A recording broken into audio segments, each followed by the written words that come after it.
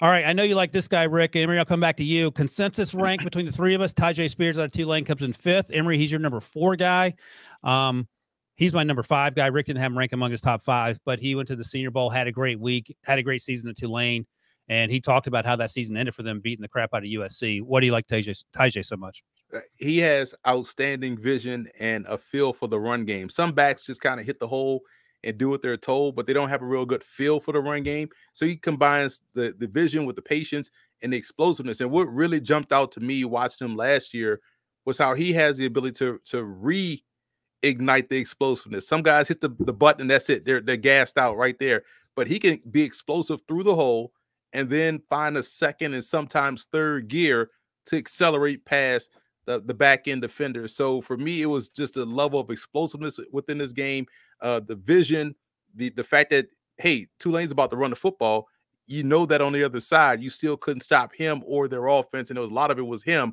We know he catch football out of the backfield, and that's a big thing. The pass pro obviously needs technical work, and I compared him to Breece Hall. Even though Breece Hall is 6 feet 220, and Spears came in at 5'9", 204, I was more shocked that he came in at 5'9", 204 because he doesn't play shorter and smaller, but he has good enough size to where he can be a foundational back. And I just like the fact that he has that second and third level explosiveness that you rarely see.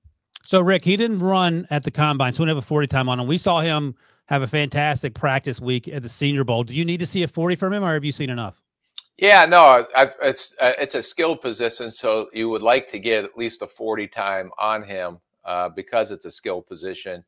But his vertical is broad. You can see there, all explosive. So you can tell that he's an explosive athlete. You think that he can run in the 4.4s when you watch the tape on him. There's no question about his game speed, especially when you see the USC game.